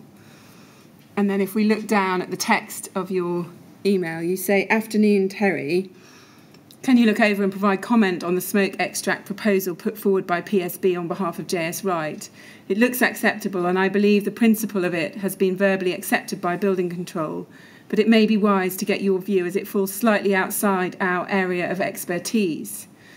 It's fundamentally different to what we specified in that it's now a pressure differential system rather than simple smoke clearance.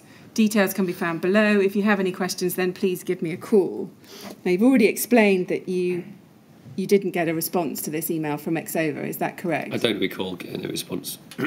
Did you advise your client, the TMO, that you'd tried to seek some advice from Exova on this question and hadn't managed to receive any advice in return? I don't recall. I certainly had a conversation with my superior, Duncan Campbell, about this. We were having quite a bit of difficulty with getting information out of Exova. It had been a common thing throughout the project. I don't recall how it was resolved in this case. It may have been that Duncan had spoken to Terry. Sorry, I'm slightly losing my voice. That's okay. Do you want to have some water? It's all right. It's not particularly open. And you can't recall Mr. Campbell raising it with the TMO that you had sought some advice on this specialist proposal put forward by PSB from Exover, but you hadn't had a response? I don't recall.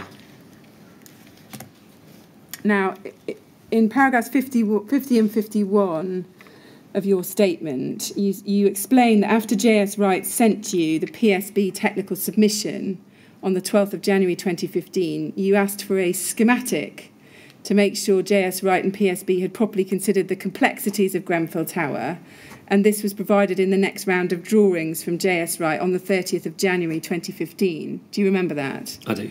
And what do you mean by to make sure that they had properly considered the complexities of the tower? Can you be more specific about that? So just in our relationship with the TMO at that point as an advisor, I wanted to ensure that PSB, obviously Max Fordham as a company had been involved in this project far longer than JS Wright had. And yes, we'd had conversations with PSB and we'd shared design documentation with them. But I wanted to be satisfied that JS Wright and PSB fully understood the building, because it was, as we've established, a non-standard system, and there was some complexity to it, that had all been adequately taken care of in my capacity as an advisor to the client. Yeah. And in terms of the information that came back and the quality of it, were you satisfied that JS Wright and PSB had sufficiently understood the complexities of Grenfell Tower in putting together their proposal? Yes. And then if we go to RBK 3033900,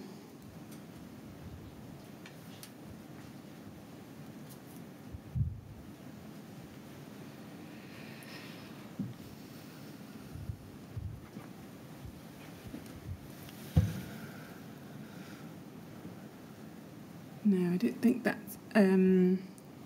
actually, yes, page 2 of that, sorry. Let's go to page 2 of that.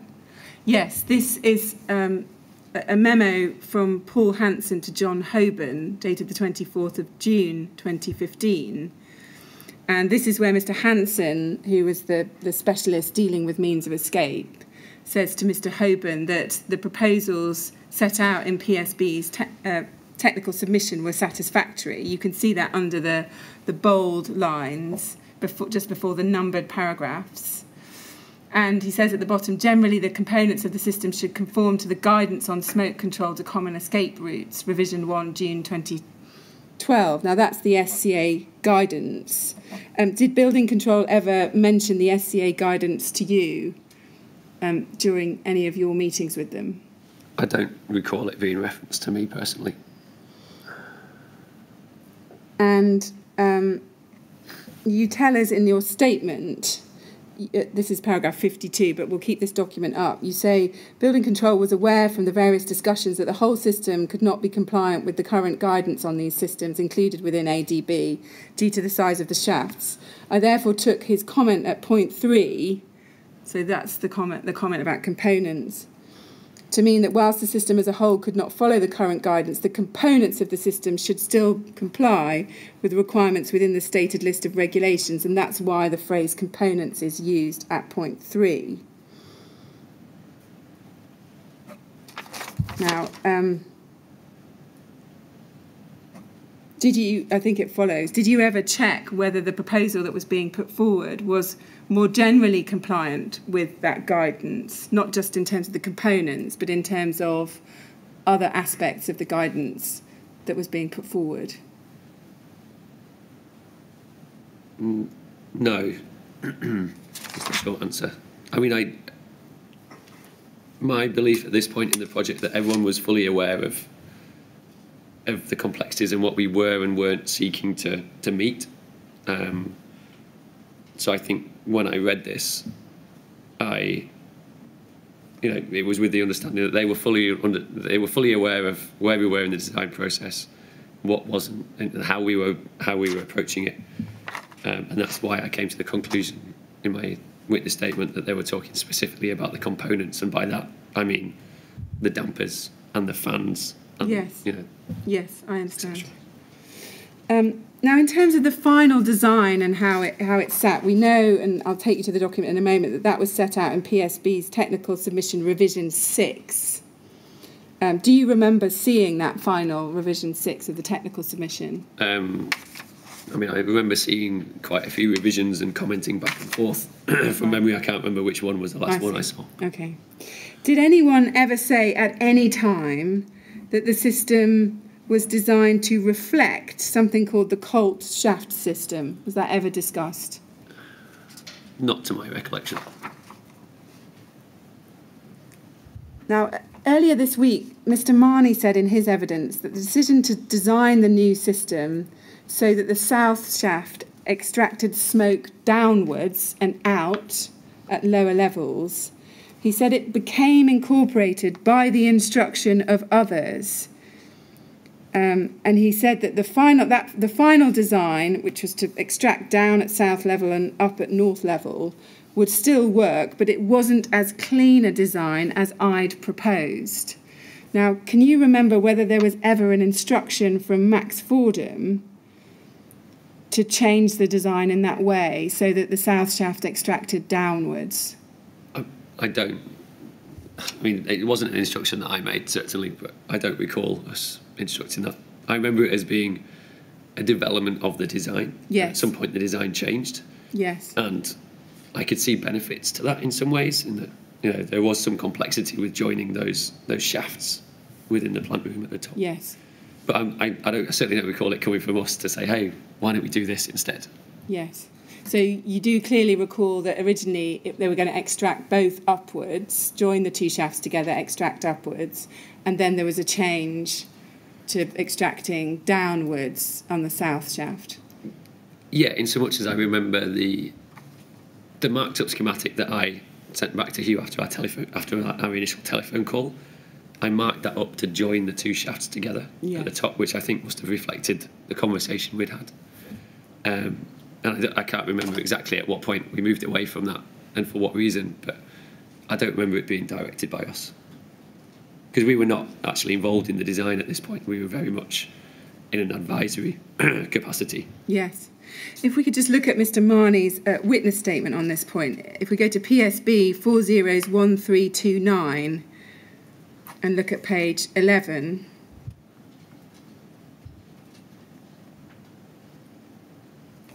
At little 3, Mr. Marnie is explaining, in this part of his statement, he's explaining a number of changes that happened to the design during the course of those technical submission revisions. And he says here that as well as the configuration of the extended smoke shafts, another detail which was finalised after the initial design work, recorded in revision 1, was the specification and location of the fan sets used in the system. Initially, it was envisaged that the north and south smoke shafts would be connected at the top of the building and they would feed to a single smoke extract fan located at roof level. Now, pausing there, was that your understanding of his original design? That there'd be a single fan extracting at roof level? Well, there would be two because there'd be a backup fan as well, but it would be a single fan set. Yes. But yeah, I believe that was what... I mean, only in so much as was discussed over the phone in one phone call and then with a pen markup, yes, I then scanned and presented back to him. I understand, thank you.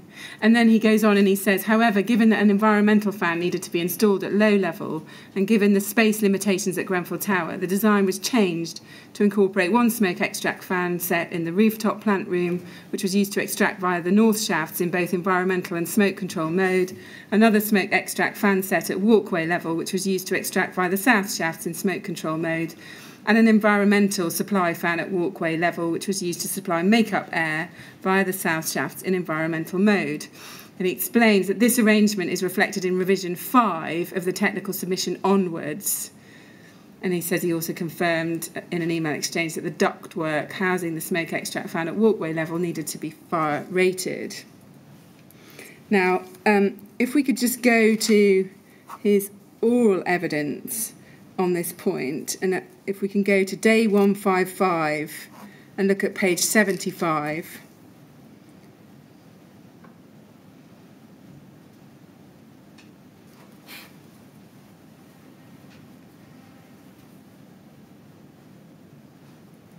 And if we pick it up in line 21,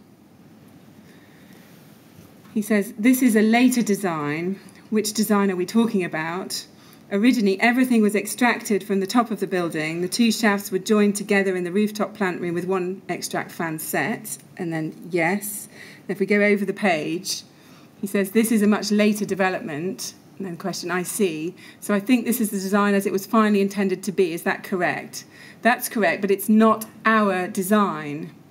And then I say, when you say it's not your design, why do you say that? Our design was to connect two shafts together, the south and north side, in the rooftop plant room with a single fan set. The design evolved through the course of the contract by other parties. I see. So are you saying it wasn't part of your design intent for the smoke to be extracted downwards, as we can see on the bottom left-hand side of that drawing? Initially, no.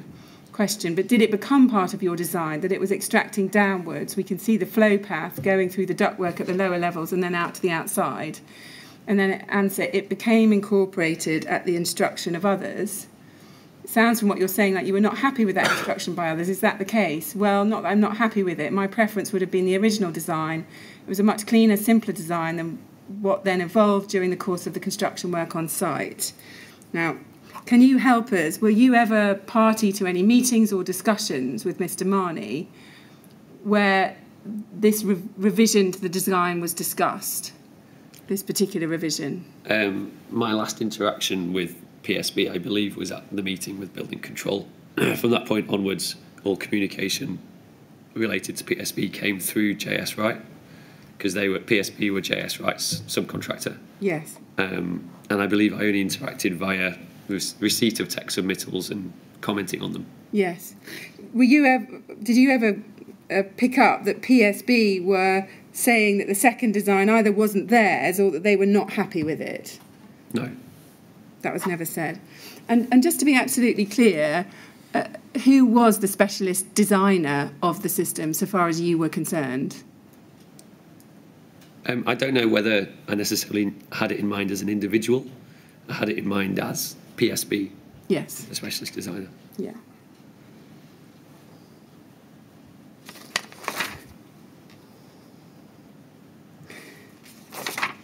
Now, we know that the technical submission revision 6 was the final version. Let's just bring that up. PSB 50214.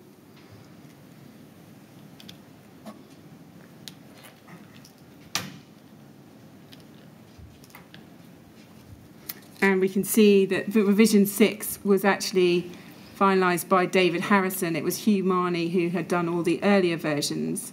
And then David Harrison, because Hugh Marnie had then left and was on gardening leave, Hugh Marnie finalised this. And if we look on at page 3 of this, section 1.12, at the bottom of the page, this is where we get paragraphs which in this inquiry we've looked at a number of times now, which set out the intent of the final system. And I think you mentioned earlier that you did ask yourself the question, because you felt you had to because of the duties to your client, whether you were satisfied that this was an adequate system. Is that correct? That is correct. Did you ever notice that this submission didn't detail the specific scenarios that had been investigated and how the design would respond in different scenarios? So different door opening scenarios, different means of escape scenarios, different firefighting scenarios. Did you ever notice that? I did not, and I think to some degree we were reliant on Exova as the fire engineer on the project, and also on the knowledge assumed by PSB as the specialist designer for that level of detail. And again, we were advising the client at this point. We were not signing off or approving designs. that was JS Wright in this instance. Yes, I understand.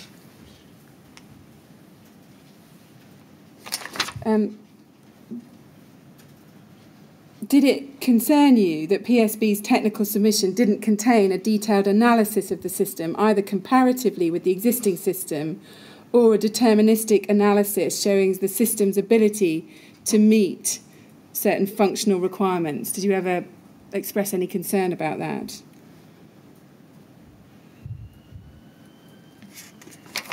I think that was in part my reason for originally, from the first tech submittal that I received, revision 1, that was the reason why I forwarded that on to Exover at that point.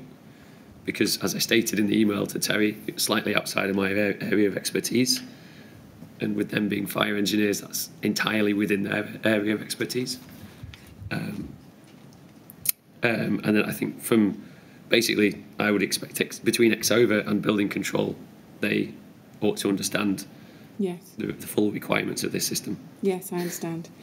Did it ever occur to you that there might be a risk that if a flat was on fire and the lobby was depressurised, that might pull smoke from the fire flat into the lobby because the lobby was at a lower pressure, whether with the door shut or with the door open? Did that risk of pulling smoke into the lobby, did that ever get considered by Max Fordham?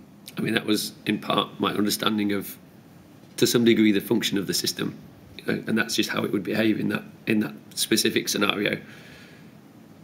I see. And was that explained to you by PSB, the designers, or was that something you just gleaned looking at how the system was written in the documents? I think that was my interpretation from the documentation received from them, and from my interpretation of the reading that I had done around smoke extract systems during my time on the project. Was there ever any discussion about that risk and the magnitude of that risk in, for example, the meeting with Building Control on the 24th of September 2014? I don't recall, but I think it was... Sorry. 24th of November 2014. I don't recall all the discussions that were taking place there, but I just remember that the stair core was the primary, the primary thing to protect in the building. Was there any discussion about the extent to which conditions in the lobby would be tenable based on this system? I don't believe so. But again, it's hard to unpack some of this just because I've been exposed to so much of it, since my time working on the project. I understand. Was there ever any discussion, including with Building Control, about whether there were extended travel distances and the extent to which the system was a suitable system in those circumstances? All talk of travel distances was handled between Exover as fire engineers and Studio E as architects and building control. So to some extent, whenever travel distances were raised, it was clearly outside of our area of expertise and input to this project, unless Exover informed us that it in some way affected the design. Yes. And I think, just final point, but I think your answer may be the same, was there ever any discussion about whether different opening door scenarios could lead to the stairs becoming compromised? For example, if the flat door and the stair door were open at the same time? Similar answer. I don't recall having that conversation, but that, again, is why I why I was keen to loop in Exover at all steps throughout this as fire engineers, because it's clearly within their expertise. Yes, thank you. Now, just some brief questions on commissioning and the commissioning risk assessment and method statement, which I believe you were sent. If we just look at an email that you sent on this, MAX 406726.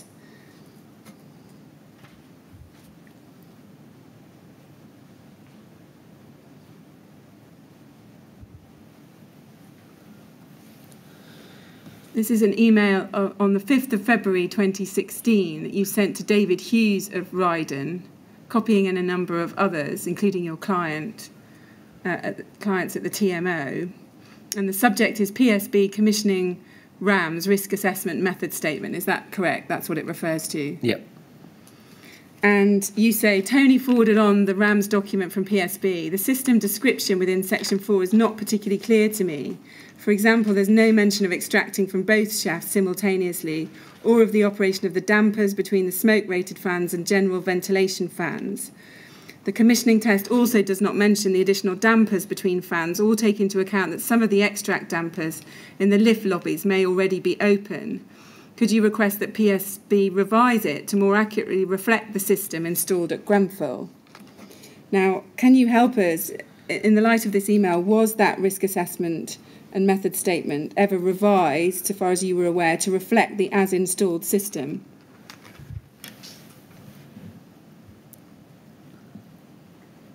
genuinely can't remember.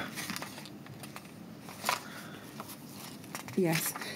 Did you ever notice that the figures quoted in that method statement referred to a maximum pressure differential of 50 pascals, and nowhere was it mentioned that the pressure differential between the stair and the lobby would be at 25 pascals? Did you ever notice that discrepancy?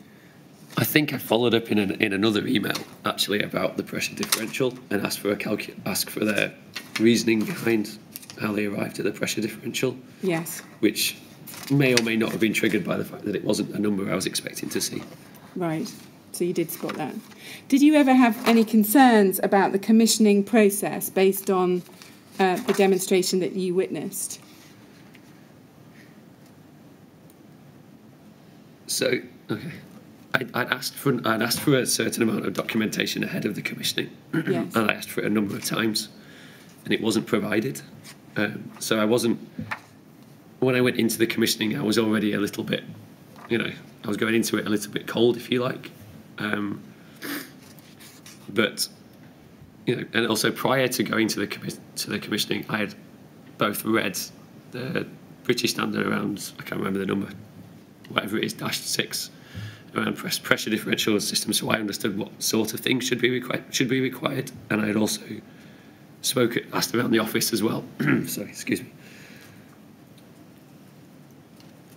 So, and I took away from that it was the velocity across the door, the flow rate, and then a satisfactory demonstration of the system operating between a number of different events. So I came away from it being reasonably happy from a demonstration perspective. Yes. The system was working, but as to whether the system had been fully commissioned or not, I hadn't seen enough information at that point. And did you ever see enough information to satisfy yourself that the system had been commissioned fully and properly? I'm trying to remember what I did and didn't see at the time. I think on the day I was probably shown a commissioning sheet by, I think it was Grenfell, the engineer. Mr. Partlow? Yeah. With a number of flow rates on it and velocities. I can't remember. Yes. I think I saw that on the day. Yes. And was reasonably happy by the fact that he'd actually been and taken these measurements. I see. Yeah. Yes. You say in your statement that you don't think the data was ever sent to you, but you said you recalled seeing something on site during the demonstration of the smoke ventilation system. So you were seeing his annotations on schedules and drawings, and that satisfied you that it was being commissioned properly, yes? Yeah, I mean, I wouldn't say I was 100%, it wasn't necessarily what I was expecting to see as a full commissioning. Yes. Again, we were advising the client at that point. We were not signing the system off. That was J.S. Wright and Ryden and ultimately building control being happy about it. But from a demonstration perspective, I walked away from it being comfortable that the system operated as it should. And did you go back and advise your client that you hadn't seen what you would have expected to see for a full commissioning process? I don't recall. I think the client was CC'd, or certainly the client's representative, the employer's agent, Atelier, was CC'd on our requests to PSB for the commissioning data ahead of the Yes. demonstration. But yes. Yeah. Finally, were you ever sent any information about the type of dampers that they were proposing to use for the system, the Gilberts Series 54 dampers, which were used at levels 3 to 23? Are those the ones in the lobby itself? Yes. Yeah, they were within the technical submittals. They're mentioned there, but were you ever sent any technical information about the data sheet is within the technical submittal pack. And did you look at those data sheets? Yeah. And did you ask yourself the question whether they were certified to the correct standards? I recall that on the data sheet itself, it says suitable for smoke ventilation systems for high-rise buildings, or words to that effect, basically, and mentions at least one British standard, one relevant British standard on there. So I think I looked at it, read that statement, saw that it referred to a British standard that I, would have assumed to see on there, and then was comfortable with it. Okay, thank you. Mr. Chairman, I've come to the end of my prepared questions. We could therefore have a break I think 10 minutes ought to do it, oughtn't it? Sounds like 10 minutes, we think. Yeah. Yes. Based on what we've received so far, we think 10 minutes will be fine. Good, thank you. Mr. Crossmith, when Council gets to the end of her questions, we have to have a short pause to enable her to check that she hasn't left anything out.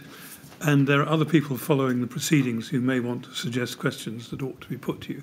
So we'll break now. We'll come back at 25 to 5. Okay. And at that point, we'll decide whether, well, we'll find out, rather, whether there are any more questions for you. Okay. And with any luck, there won't be too many. We'll see. All right, would you like to go with the usher then, please? Thanks.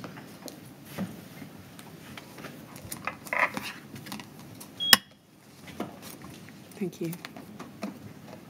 All right, 25 to 5 then, please. Okay.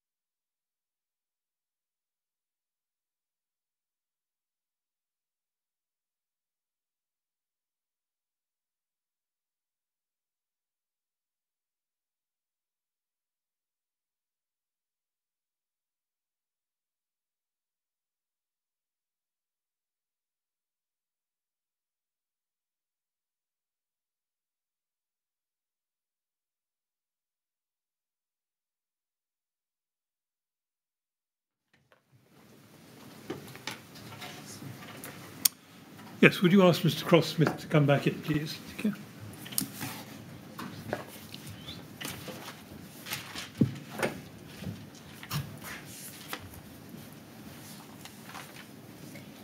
Right, Mr. Cross-Smith, we'll see if there are any more questions for you. Okay. Maybe not many. Yes, just one. Thank you. Can I ask you this? Did you understand that when PSB was sent your technical ventilation analysis, there were two revisions, revision A or B, dated May 2014, the document we looked at earlier with the different flow rates in.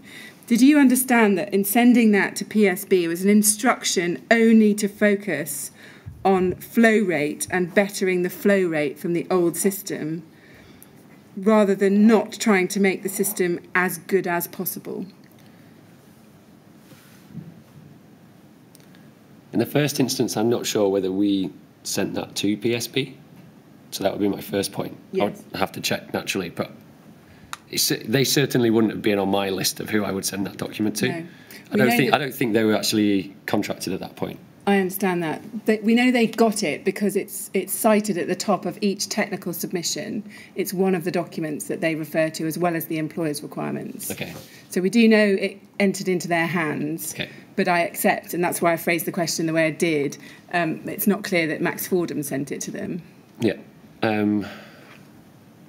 Sorry, can you just repeat the question again? Well, did you understand that to be an instruction to the designers of the system simply to focus on flow rate and bettering the flow rate of the old system, rather than trying to make the system as good as possible? No, I don't agree with that. Just to go back, two separate things: design of the system and and approval by building control. Yeah. I certainly wouldn't have presented that document to PSB and said, "Do this." Yes. Thank you. That's helpful. Thank you very All much. right. It just goes to thank Mr. Matt Cross-Smith for coming and giving your evidence today and assisting us with our inquiries. We're very grateful. Thanks. I hope I've been helpful. Yes. Well, it You. certainly has, Mr. Cross-Smith, and it's right that I should thank you on behalf of all the members of the panel for coming here today and giving us your evidence and taking up your time to do so. It is very helpful to us to hear from people who've had direct involvement in these matters. So we are very grateful to you for coming. Thanks. Thank you very much, and now, of course, you're free to go. Thanks.